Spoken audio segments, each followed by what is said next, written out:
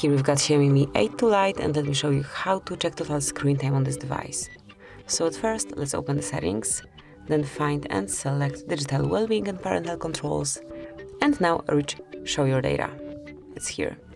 And as you can see, right in front of you, you've got your Digital Wellbeing tools, so click on it to open more.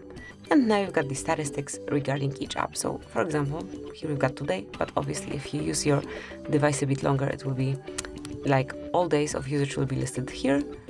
And then if you want to check today statistics, just mark it. And here, as you can see, for example, settings been in use for almost half an hour, Play Store just for 4 minutes, and you can check all apps right here. And this is it, that will be all. Thank you for watching. Please subscribe our channel and leave the thumbs up.